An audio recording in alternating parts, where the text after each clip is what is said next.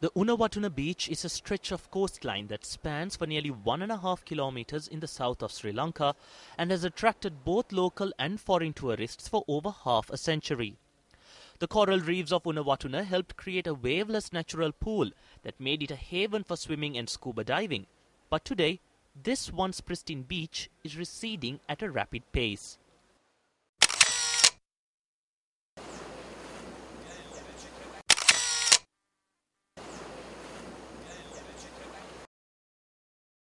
A number of foreign tourists were astounded at the current state of the Unawatuna Beach. When I was here in 1986, was my first time. It was one of the 12 nicest beaches of the world. And now, if you look, it's like a smaller version of Rocky Mountains. The reason for the destruction of the Unawatuna Beach is the breakwater that was built by the Coast Conservation Department. The breakwater, which stretches nearly a kilometer into the ocean, has disturbed the natural balance of the ecosystem and is washing away the sand from one half of the beach and depositing it on the other half. To prevent the erosion that is currently taking place, large rocks have been piled along the shore, and this has become a nuisance for tourists.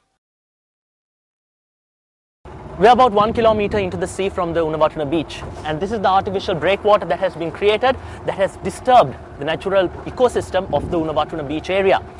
Experts say that this area, this location was very famous for surfing as well as snorkeling and scuba diving. But today we can see that these industries have been affected badly, and from the glass bottom of our boat we can see that the corals, which used to be beautiful corals that used to be here, are no more today. The plea of the locals of Unawatuna is that the breakwater be destroyed. Even though the authorities acquiesced to their plea, it is only the top layer of the breakwater that has been removed thus far.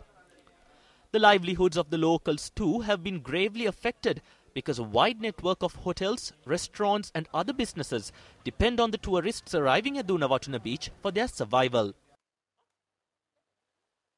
The number of tourist arrivals in Unawatuna is declining by 17 to 20% each year. Let alone the tourists, even the locals who come here from Colombo, Nuwara and even Jaffna ask about what happened to the beach that they remember. The aim of the Coast Conservation Department is to create an artificial beach while preserving the breakwater. Post-tsunami sea erosion in this area was in a very bad state. It went on for about 4 to 5 years, and so a breakwater was designed. However, there was a problem with the length of the breakwater. We are not denying that there is a problem. There is no reason to pump sand here if the rocks are removed. That is the long-term solution. The sand is being deposited here as a short-term solution. If they are active, then what they should be doing is not dumping sand here, but removing the rocks. Now, the severity of my attempts to record a piece to camera on top of the breakwater. Surfing industries have been completely affected. Now, both these industries were very popular among the local and foreign tourists. But today, there seem to be no more. Now, other than the local surfing and tourism industry, the two natural coral reefs that made the Unawatuna Beach, and again, my efforts were futile, that made the Unawatuna Beach safe for swimming, is not existing.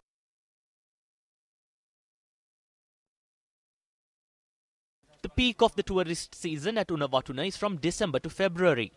But due to the difficulties that have arisen as a result of the beach nourishment process, tourists are being driven away. Who will decide the fate of this iconic location? Could Unawatuna enter the record books as the world's best beach once again?